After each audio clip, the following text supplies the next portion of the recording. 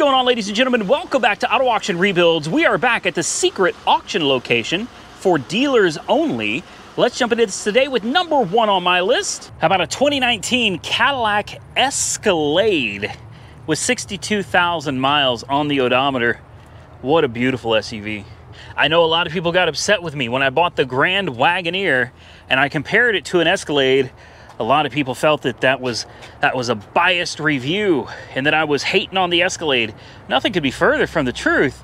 I've always loved the Escalade. How could you not love an Escalade? Take a look at this. This is beautiful. This is beautiful. But I still felt like the Grand Wagoneer was far nicer. Far nicer. Yeah.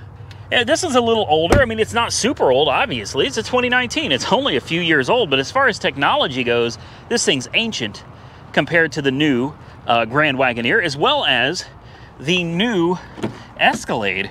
Now, I would mention the Lincoln Navigator, except I don't think they've come out with a refresh yet, so the Navigator's kind of old as well.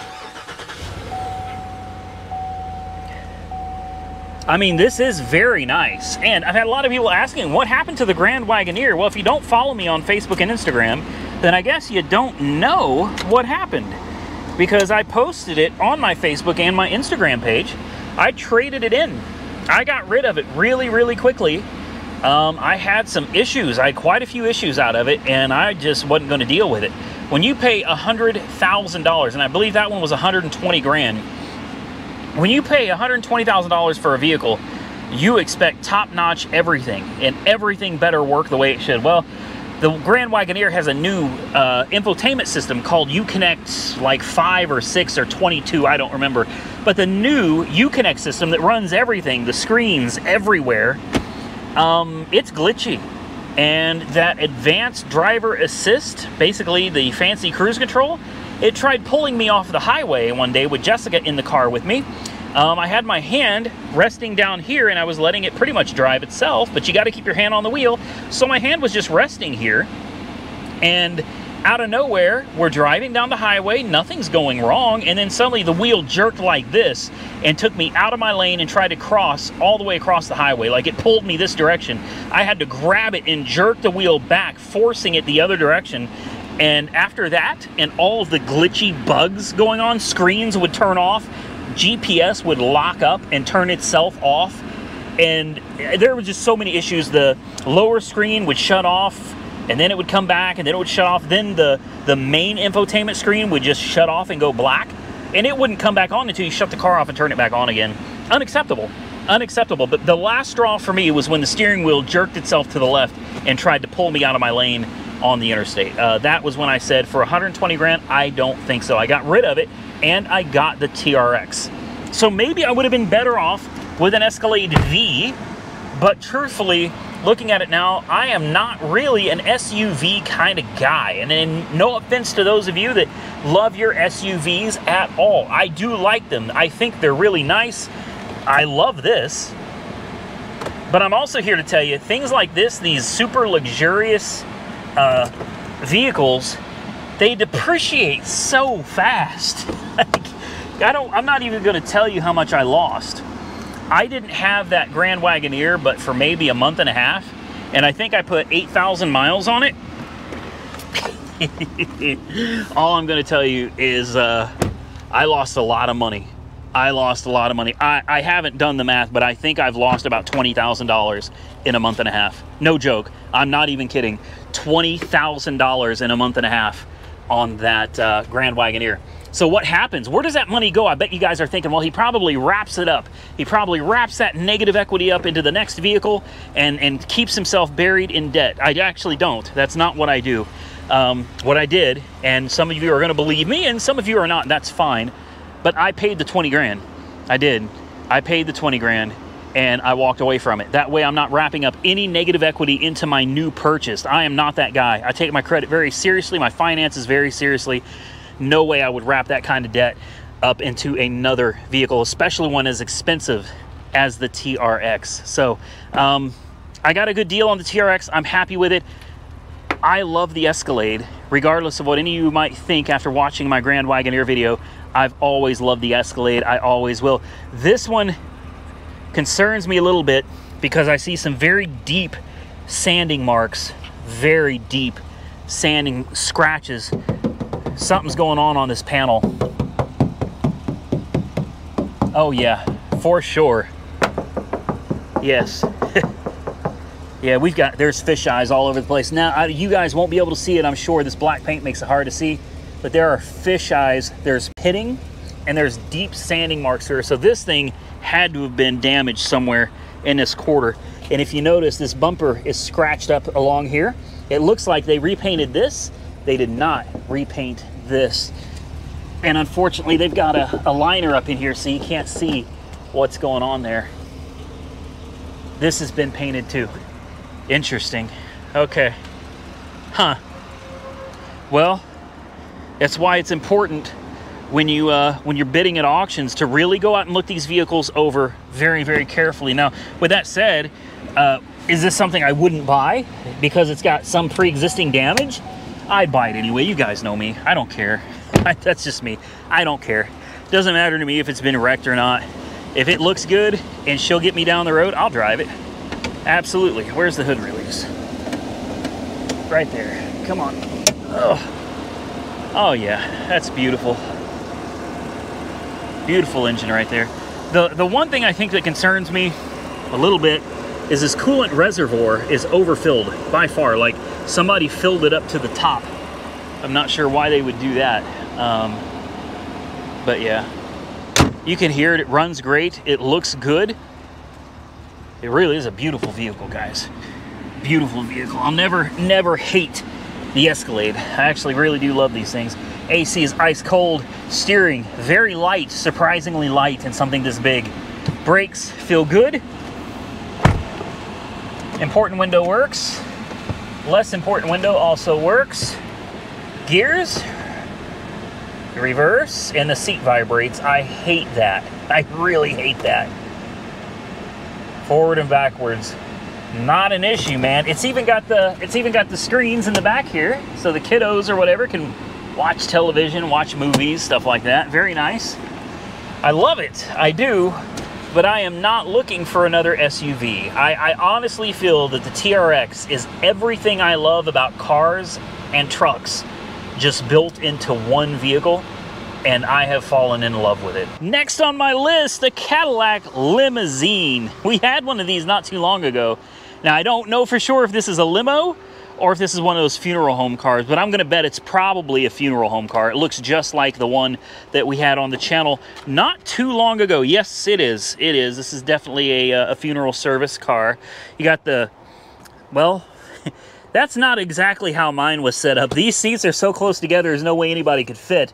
That seat's on a track, I think. Yeah, it's on a track, so that seat can move all the way back here. I'm guessing. Okay. I don't know. I'm not going to mess with it. These cars don't go for much, sadly. I mean, I guess it makes sense.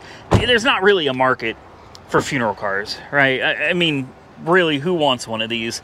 Well, I do, because I love the weird, quirky, oddball type cars, and this is one of them.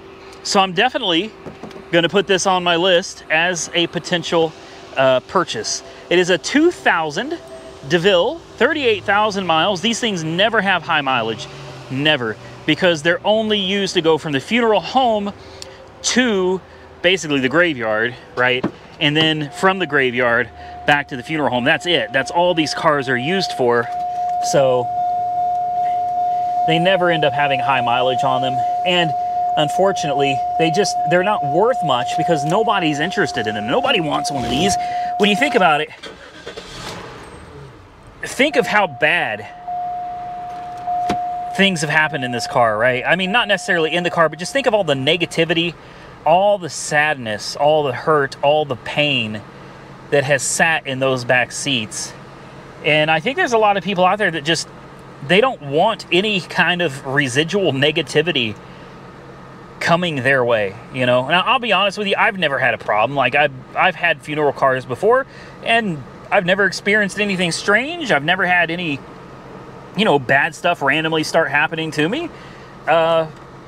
I think it's a cool car. That's all. You know, regardless of the sad things that have happened, I just enjoy the car. It's got rear AC right there with the blower motor. That's nice. The AC's ice cold, low mileage, no warning lights on the dash, 6.6 average miles a gallon. Revs nicely, super smooth.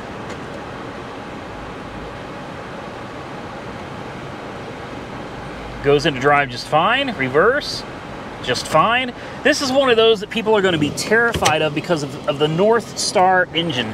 People hate the North Star engine. Important window works. Less important window works.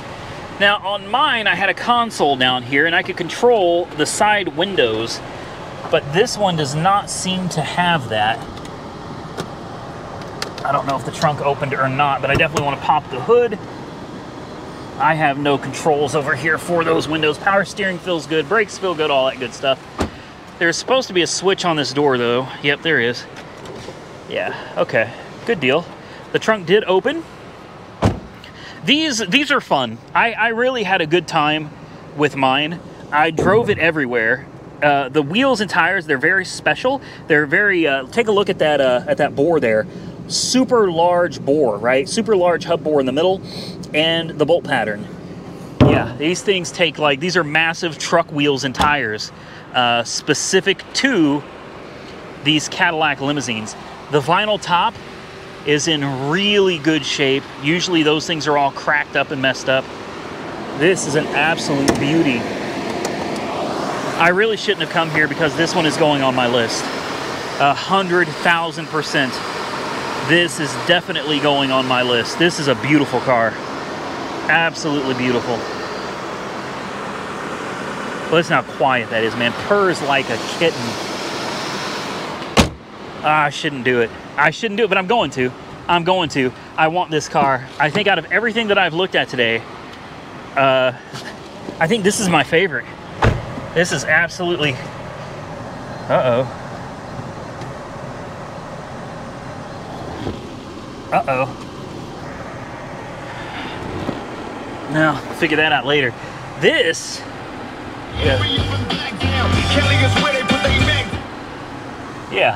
Yeah, this is it, guys. Comment below. Tell me what you think of the limousine. Should we do it, or should I leave it alone? Next, we got a 2019 Mercedes-Benz GLE 63s, the bi-turbo V8. This thing is sick, guys. It's got a nice set of Continental tires. Walk around, the body looks really good.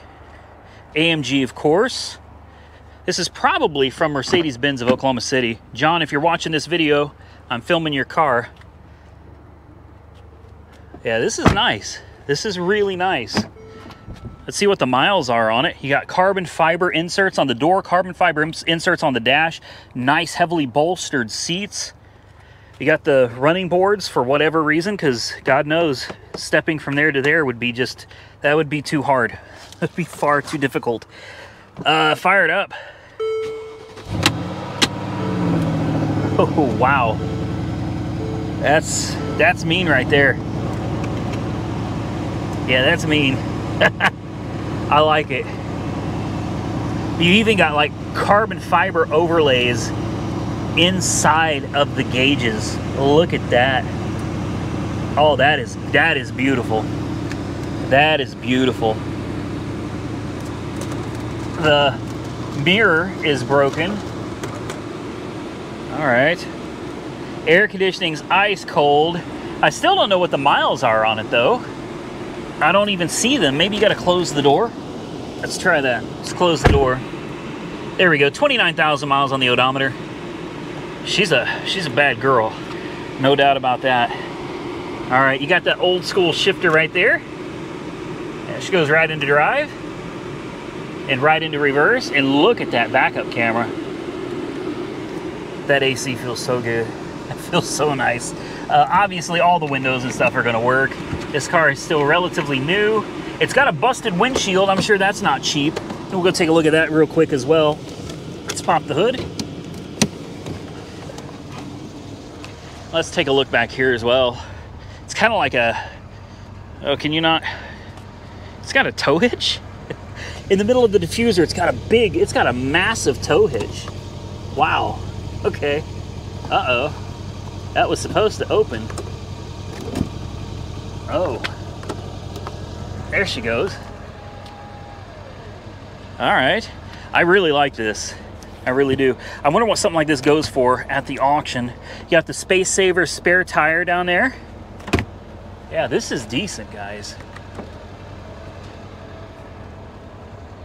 That exhaust is amazing.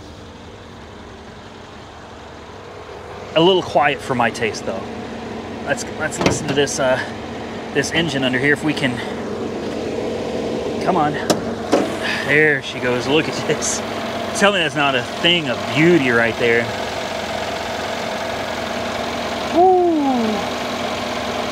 Man. Yeah, I want this. I want this. I can't afford this, but I want it. I don't know. Who knows? Maybe I can afford it. I don't know how much these things go for, guys. I do know this windshield right here took a nasty hit. It just spider-webbed all over. So that windshield is probably very expensive. There are multiple sensors in the windshield. That's not going to be cheap. Big, big brakes, man.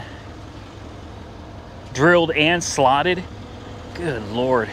I would love to know the horsepower numbers on this. So I know one of you knows what it is. Comment in the comment section right now and tell me what the horsepower and torque specs are. And if you happen to know, I would love to know what the 0 to 60 is on something like this.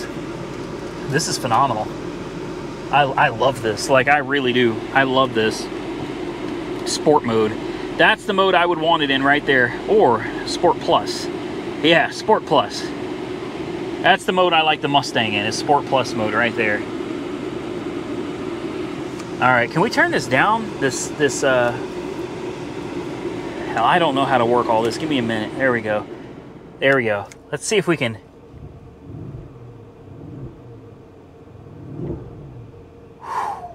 This is nasty. This is nasty. Oh my God, I love it. I'm gonna shut it off. Yeah, I really, really, really, really like this one, guys. I'm gonna put this on my list. Not that I can afford it. I seriously doubt I can afford this, but I do have a fresh line of credit that is, it far exceeds the original line of credit I got for car purchases. So this might actually be attainable. The problem I'm having, though, is anybody can come, well, not anybody, but any dealer can come to this auction and purchase a car, right? But I am really wanting to bring a Lamborghini Gallardo to the channel, and I almost got one this week. I lost it by $5,000. And I know you're probably thinking, well, what's $5 grand? Believe me, after auction fees and everything, it's a lot. It's a lot. $5 grand is a lot. So we were this close to getting it. Unfortunately, we didn't. However, there's another one that I'm watching, and it's actually wrecked. And I think we could repair it. I do. I think we could actually fix it. And it's a Spider as well. It's a Gallardo Spider. So I would probably rather get something like that than buy something like this. But comment below and tell me what you think. Would you pick something like this, ready to go from the auction that just needs a windshield? Or would you rather see a Gallardo on the channel that we actually have to put together? Last one on my list, guys, an E500. I don't know what year it is. We're gonna have to find that out together. The rear air suspension doesn't look like it's in very good shape. It's sitting down on the ground. What year is she? She's an 05 E500. I love the E-Class. It's like the perfect middle ground between the tiny C-Class, the ridiculously large S-Class. I think the E-Class is just a perfect mid-size car. Well, assuming that comes up off the ground anyway. She's obviously got a leak. I'm going to assume that this is not ABC. This is probably Airmatic. She's got a clear bra that's turned to junk on the mirror caps and on the front of the hood. It's in really bad shape. Wonder what the miles are on her. Let's see if she wants to start. 112? 112,000 miles, not bad. A lot of times, to get the Airmatic to work, you gotta have the door closed. So if you shut the door, come on, old girl. Uh-oh. No, that doesn't seem to be doing any good, does it? The entire back end is just stuck on the ground. Yeah. Well, crap. Wait. Wait. I swear I just saw it move. Come on, girl. Come on, you can do it. No. Yeah, there it goes. There it goes. There it goes. It's taking a minute, but she's getting there. Okay. I might be interested in this one. I mean, I probably would be interested in it anyway. She's having a real hard time, guys. She's getting there, though. So it's obviously got a leak somewhere. Who knows? It could be in the airbag. It could be in one of the lines. I don't know. But she's coming up off the ground, and that's the important thing, which means the suspension is still working. It just has a leak somewhere between here. I think the compressor, it either sits under here or it sits up under here. I can't remember, but this side's coming up off the ground too. Let's go ahead and pop the hood real quick. I also want to turn on the air condition. Oh, the air conditioning's already on. How about that? Ooh, and it works. That AC is nice. All right. Yeah, that is real nice. Turn it on and recirculate. Crank that baby up. There we go. Well, while we're sitting here, why don't we find out if it's got gears? Oh yeah, right into reverse, right into drive. We do have a check engine light. Honestly, that's amazing. That's the only light on the dash other than low battery and service brakes. Brakes feel good. Steering feels good. The important window, obviously, functions. Less important window functions. Cup holder here. No, just a coin slot. Glove box. We have our books. That's always nice. Ashtray doesn't look like it's been used. Cup holders. This is actually a decent car so far, guys. Honestly, I like this. I like this a lot. Let's get that hood popped. All right.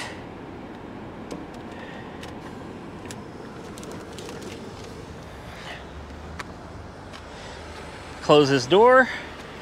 She's sitting a little high off the ground right now. Somebody had the suspension in raised mode, so I've gone ahead and put it back into the normal driving mode. Obviously, we got a tire going flat back there. Did the trunk pop?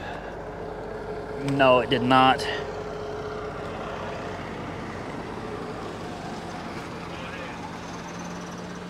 All right. I don't like that clear bra, but aside from that, she's not too bad as far as cosmetics go. Check under the hood here. Oh, she runs really good. This is nice. She's nice and quiet. It looks like somebody very recently replaced the valve cover gaskets. I can see blue, and that looks relatively new. Yeah, this is a beautiful car, guys. I love it. I love it. Let's close that hood. Let's see if we can pop the trunk from the inside. There should be a trunk button right here. There we go. Oh, okay. She's got she even comes with an air compressor. So apparently that tire has been having problems for a while because they got an air compressor right here. It's ready to go. And there's a cigarette lighter right here too. Just plug it right in. All right, so that's one problem solved. What do you guys think? I like this one. I do. I like this one. Little E500. She probably needs a little bit of work, but honestly, I think this is a good car. Relatively low miles. 112,000 miles is nothing on one of these, man. Nothing at all. We have ventilated seats. That's super nice. Like I said, that air conditioned, ice cold. Power everything. Feels great, man. You got your sport mode, I think. I guess that's what that is. Somebody comment below. I don't know. It says brakes visit workshop. All right. Windshield washer fluid, and that's it. That's it. 13.6 average miles a gallon. 100 freaking degrees outside. No surprise there. I love it, man. I love it. Check the sunroof. Yeah. All right. Well, guys, this is the last one. I think we're done. With that, I'm gonna get out of here. I hope you guys enjoyed today's video. If you did, do me a favor and hit the thumbs up button down below. Let me know you enjoyed the content. Share the video with your friends on social media, and subscribe to the channel if you're not currently subscribed. Thank you all so much for watching. Stay safe out there. I look forward to seeing you all again very soon in the next one.